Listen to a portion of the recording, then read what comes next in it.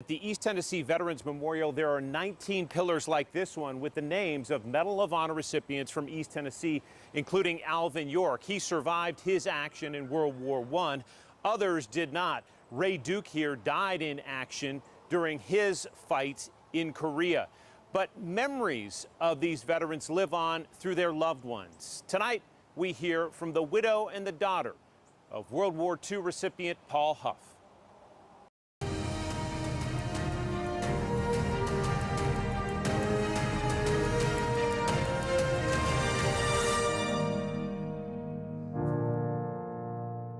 I miss him every day.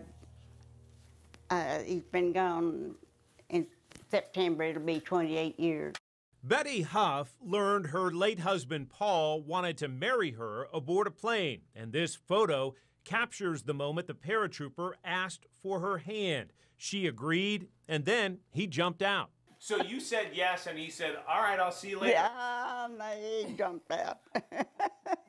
Paul Huff loved to joke and tease, but a couple of years before his fun-loving proposal, he was in a serious fight in World War II.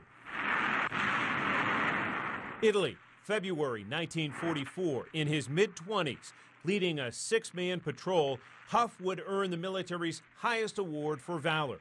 Did he ever talk about his war service? Only the funny stuff. Only the funny stuff.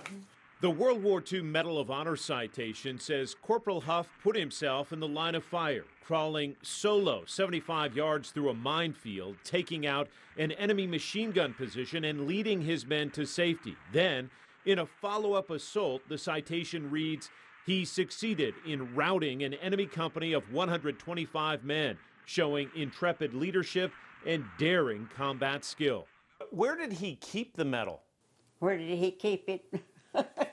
In the box. In a drawer. So, I mean, really, he was a regular person.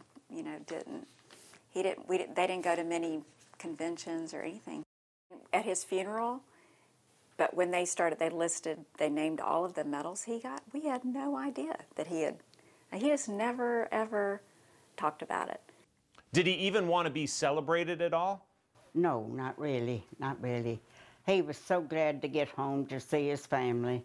Family and tending his small East Tennessee farm were priorities for Paul Huff.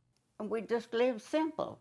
The decorated combat veteran did shoulder heavy travel duties, returning stateside and crisscrossing the country in the mid-1940s, raising bonds for the war effort.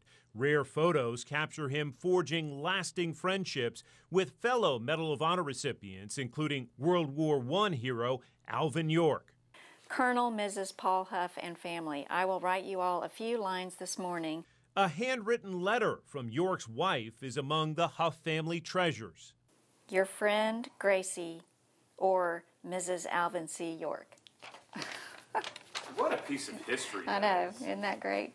Huff was on the front row of history in 1958, just over the shoulder of President Eisenhower, as he placed medals of honor on caskets of unknowns from World War II and Korea.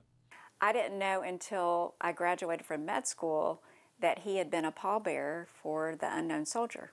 The East Tennessee soldier would make history again as a Medal of Honor recipient returning to war, this time to Vietnam in 1967. He got special permission to go to Vietnam. Yeah, they're not supposed to go. Vietnam, North Africa, Italy, across his storied 30-plus year military career, Paul Huff stood out for his penchant for serving others. Perhaps more impactful than receiving the Medal of Honor was fulfilling his promise to visit the family of a friend and fellow paratrooper killed in battle.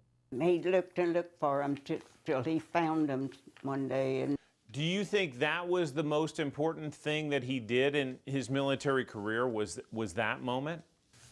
I think so. I think that made him feel so much better.